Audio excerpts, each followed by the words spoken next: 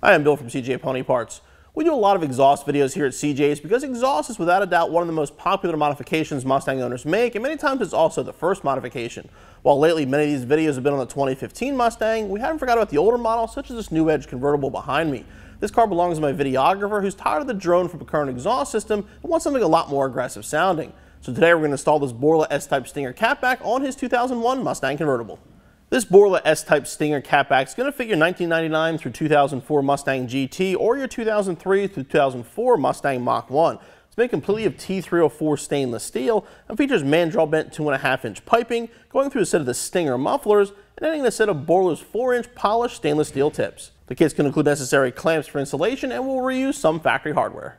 For this installation, you need a lift or a jack and jack stands, 3/8 ratchet, 9/16 socket, 15mm socket, 1/2-inch wrench, 9/16 wrench, exhaust hanger removable tool, small hammer, sawzall, and safety glasses.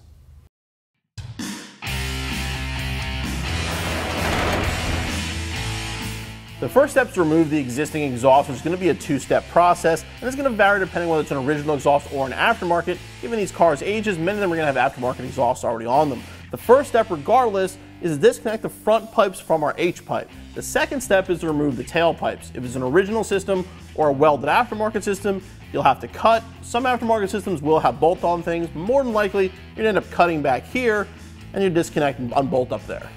In our case, we're going to cut first, but before we did that, we sprayed some penetrating lubricant on the nuts and bolts up here. As you can see, one's broken already. There's a good possibility you might break these studs taking this exhaust system apart. It's a good idea to either have a spare set of studs, or it's easier, go out and buy some nuts and bolts, and that way you can connect the new pipe to the older pipe and get rid of the studs, make it a lot easier and a lot cleaner. The easiest place to cut the tailpipe is going to be right here behind the muffler.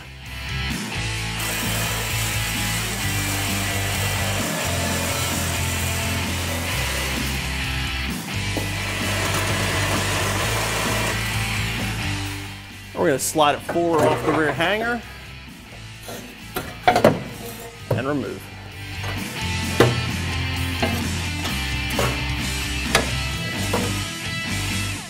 Now we're going to work on the bolts that hold the mid pipes to our H-pipe. So don't be surprised if these do break. Sometimes you get lucky, and a lot of times they will snap. Like I said earlier, some of these bolts might be really hard to get off, and if they are, sometimes the easy thing to do is simply get a saw, just cut it in the middle, take the nuts and bolts off, the factory studs I mean, and put nuts and bolts on to hold your new exhaust in place.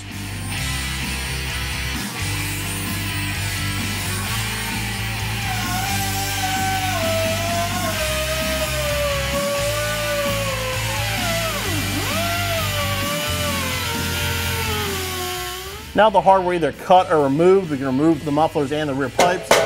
They may need a little bit of encouragement to come off.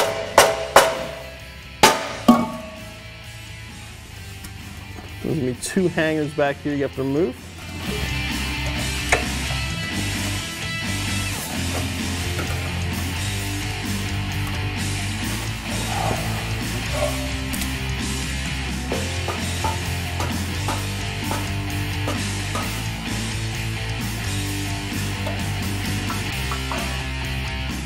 Now to grab the muffler and the tailpipe assembly. They are labeled left and right. Make sure you grab the correct one.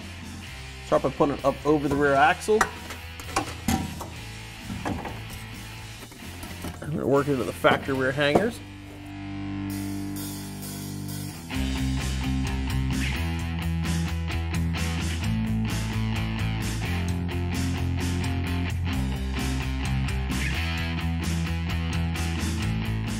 Now we're going to take a clamp and put it over the tailpipe we just installed.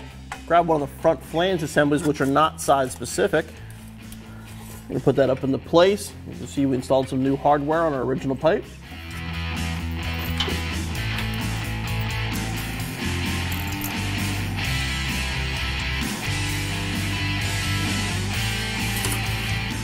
Okay, leave that loose for now and repeat the process on the other side.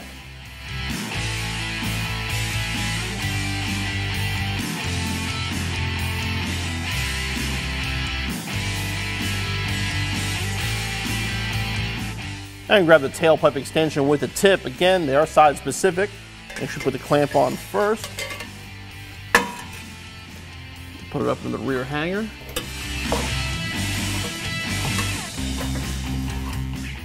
And repeat the process on the other side.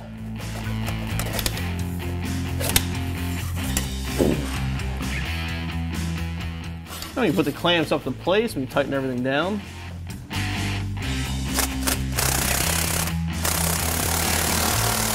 I'll move up front. We're going to tighten the clamps here between the factory pipe and our Borla. Make sure you tighten these evenly so you don't get a leak.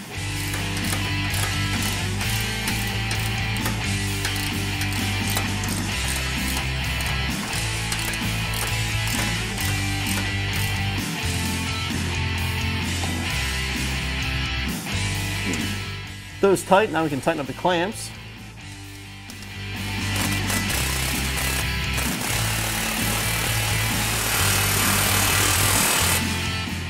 Double check your final adjustment and your installation is finished.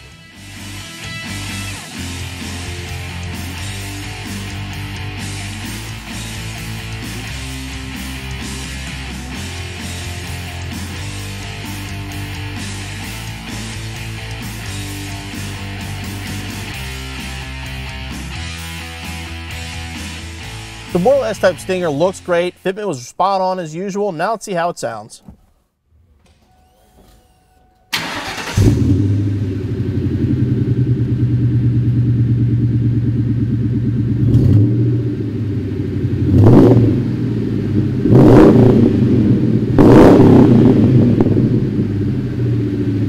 I've heard this style muffler before with different setups. It's a lot deeper than I thought it would be. It's got a really nice, deep, rich tone.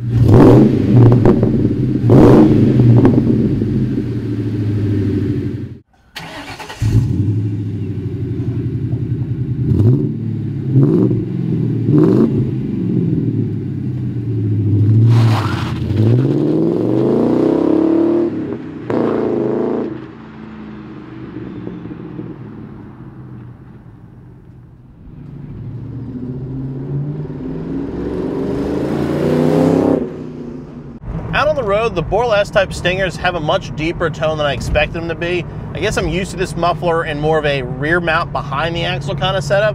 Moving them forward like you would on the SN95 or Fox body cars really deepens the tone of the muffler. I mean, it's got a nice aggressive tone to it when you get on it, but it's got a nice deep sound to it too. And of course, typical of all Borla, you know, you put it on the highway and you're cruising, you barely hear it. You're not getting any kind of a drone, any kind of a negative sound. Give it some gas, I mean, you can hear it's back there, but no drone whatsoever. Something we're really coming to expect with Borla's exhaust systems.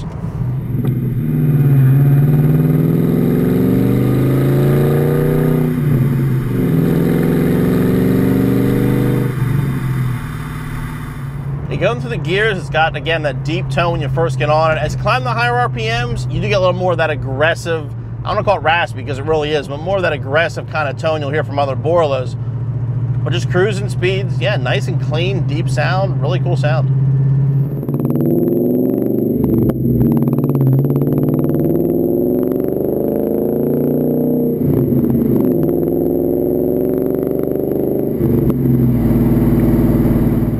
Here we are, highway speeds, right around 2,000 RPM, you know, the dreaded drone zone for a lot of mufflers. And like I said, nothing. Don't even hear that they're back there.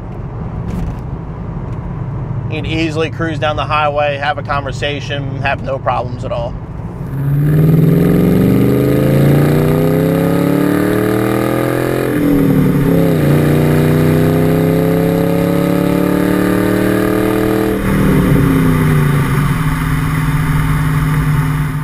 You really can't go wrong with the Borla exhaust system. I'm running Borlas on my 2015 Mustang, and as you can see, they look great and fit great on the older models as well. They have a nice aggressive sound. Installation, as far as that goes, probably figure an hour and a half to 2 hours tops. Be back on the road in no time.